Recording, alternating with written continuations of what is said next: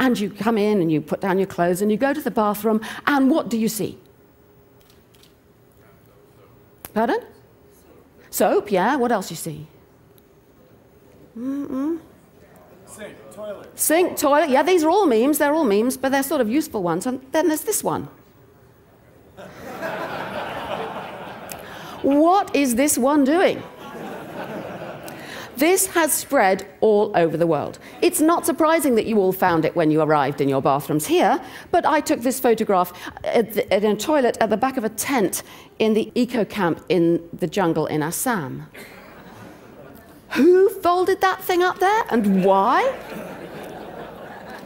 Some people get carried away. Other people are just lazy and make mistakes.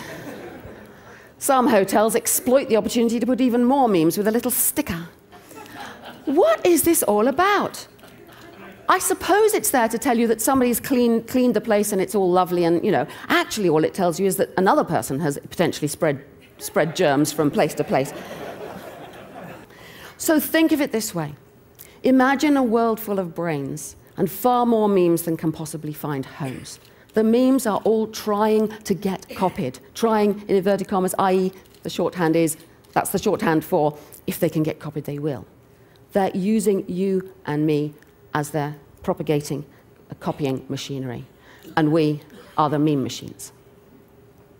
Now, why is this important? Why is this useful, or what does it tell us?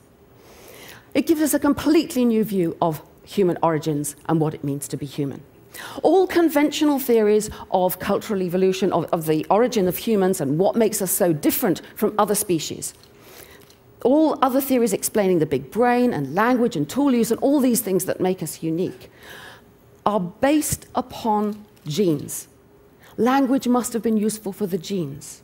Tool use must have enhanced our survival, mating, and so on. It always comes back, as Richard Dawkins complained all that long time ago, it always comes back to genes. The point of memetics is to say, oh no, it doesn't. There are two replicators now on this planet. From the moment that our ancestors, perhaps 2.5 million years ago or so, began imitating, there was a new copying process. Copying with variation and selection. A new replicator was let loose. And it could never be, right from the start, it could never be that human beings who let loose this new creature could just copy the useful, beautiful, true things and not copy the other things. While their brains were having an advantage from being able to copy lighting fires, keeping fires going, new techniques of hunting, these kinds of things, inevitably they were also copying putting feathers in their hair or wearing strange clothes or painting their faces or whatever. So you get an arms race between the genes which are trying to get the humans to have small economical brains and not waste their time copying all this stuff. And the memes themselves, like the sounds that people made and copied, in other words, what turned out to be language, competing to get the brains to get bigger and bigger. So the big brain on this theory is driven by the memes. This is why in the meme machine I called it mimetic drive.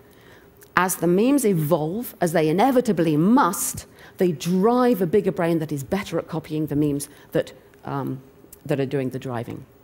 This is why we've ended up with such peculiar brains, that we like religion and music and art. Language is a parasite that we've adapted to, not something that was there originally for our genes on this view. And like most parasites, it can begin dangerous, but then it co-evolves and adapts, and we end up with a symbiotic relationship with this new parasite. And so from our perspective, we don't realize that's how it began. So this is a view of what humans are. All other species on this planet are gene machines only. They don't imitate at all well, hardly at all. We alone are gene machines and meme machines as well. The memes took a gene machine and turned it into a meme machine. But that's not all. We have new kind of memes now. I've been wondering for a long time, since I've been thinking about memes a lot, is there a difference between the memes that we copy, the words we speak to each other, the gestures we copy, the human things, and all these technological things around us? I have always, until now, called them all memes. But I think, I do honestly think now we need a new word for technological memes. Let's call them techno memes or temes. Because the processes are getting different. We began perhaps 5,000 years ago with writing. We put the storage of memes out there on a clay tablet.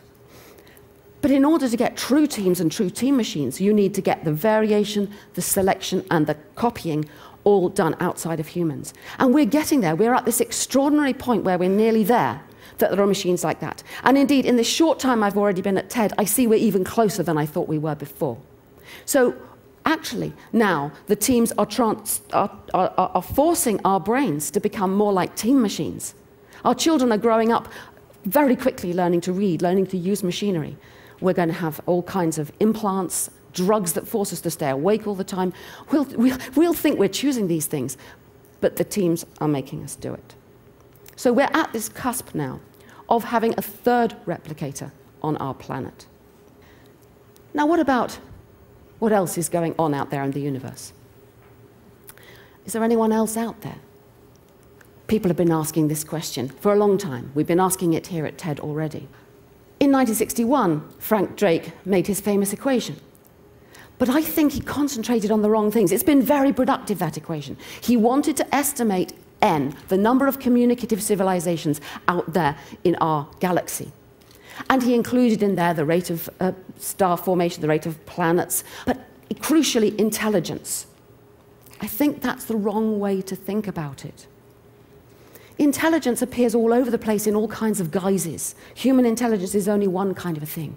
But what's really important is the replicators you have and the levels of replicators, one feeding on the one before. So I would suggest that we don't think intelligence, we think replicators. And on that basis, I've suggested a different kind of equation, a very simple equation. N, the same thing, the number of communicative civilizations out there we might expect in our galaxy. Just start with the number of planets there are in our galaxy, the fraction of those which get a first replicator, the fraction of those that get the second replicator, the fraction of those that get the third replicator, because it's only the third replicator that's going to reach out, sending information, sending probes, getting out there and communicating with anywhere else. Okay, so if we take that equation, why haven't we heard from anybody out there?